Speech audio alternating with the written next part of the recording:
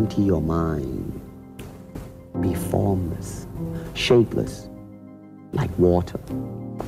Now you put water into a cup, it becomes the cup. You put water into a bottle, it becomes the bottle. You put it in a teapot, it becomes the teapot. Now water can flow or it can crash. Be water, my friend. Bruce Lee was an extraordinary person. Everything he did in life acquired its own character. The great master studied dancing as intensely as he did martial arts, and he danced very well. In 1958, at the age of 18, he won the Hong Kong Cha-Cha-Cha Championship. Bruce was also a great boxer. In the same year, he also won a boxing championship. But as we know, he became a real professional in the field of Chinese martial arts. Until now, years after the legend's death, many still criticize and doubt his fighting skills and training methods, believing that he was just a good actor and nothing more. But alas, in our world it is always like that, and there will always be people who will contradict in spite of the enormous amount of information and evidence available. But in spite of all the above, Bruce succeeded both in staged on-screen fights and in real life. Today, we'll talk not only about the legendary one-inch punch, but also view in slow motion the super speed of Bruce Lee's blows, which he demonstrated at various competitions and seminars. Bruce Lee could deliver a blow in 0.5 of a second from a distance of 1 meter. That is 1/20th of the time it takes for a person to blink. And in 0.8 of a second, he could strike from 1.5 meters. The standard camera, shooting at 24 frames per second, could not cope with the task of recording Bruce's blows. His strikes were not visible. In one frame, Bruce is seen standing. And the next frame, he is still standing, but his opponent is writhing in pain. So during the first takes of the Green Hornet TV show, Bruce appears motionless as he magically scatters his rivals, which did not suit the producers. While usually the video of a fight scene is accelerated for dynamic action, the directors asked Bruce to fight slower, then filmed him at a higher speed of 32 frames per second, and then slowed the film down. Even so, the final product was very blurry. The reaction and speed of the famous martial arts master and film actor were phenomenal. For example, Lee managed to replace a 10-cent coin in a man's hand before he could squeeze his fingers. He tossed a couple of grains of rice and caught them with chopsticks in the air, and punched a hole in a full can of Coca-Cola with his finger.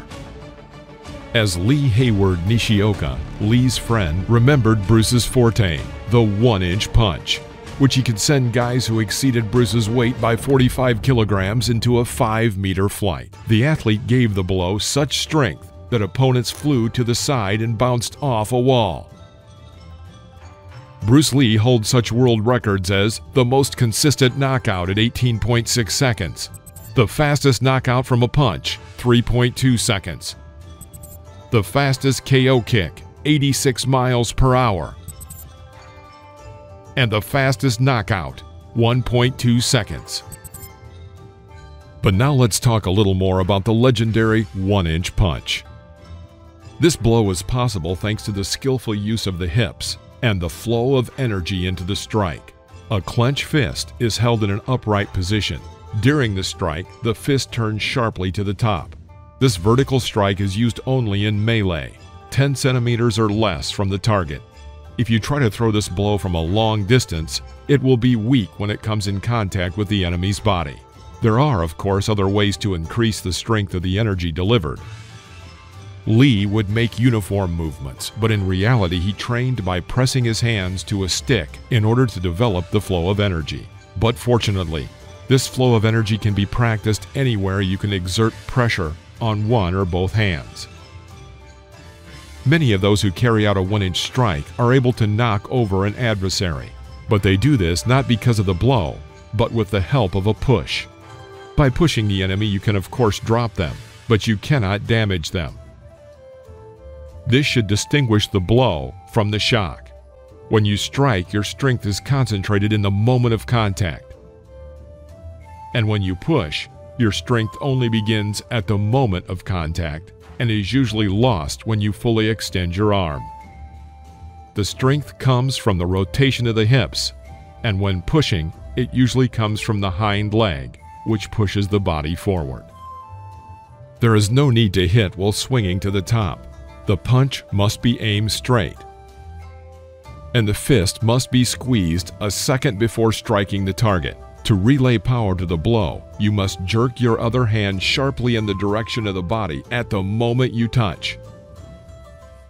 If you take a step to carry out the blow, then your fist must reach the target before your foot hits the floor.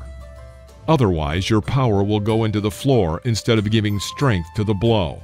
The hips and shoulders must begin to act before the arm so that the punch is fast, strong, and accurate. Although the movement of the legs gives additional force to the blow, you can knock over your opponent without moving in front of them and without tension if you correctly carry out the blow.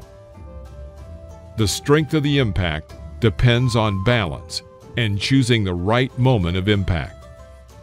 Without this, if you hit too soon or too late, you can lose strength. Many theorists agree that such striking power is not only the result of training, but also an innate ability.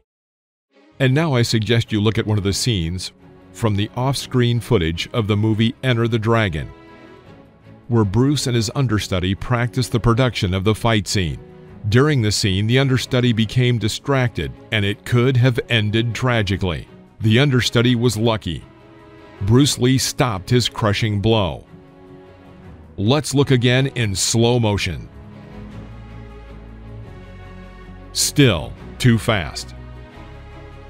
Let's try again in super slow motion.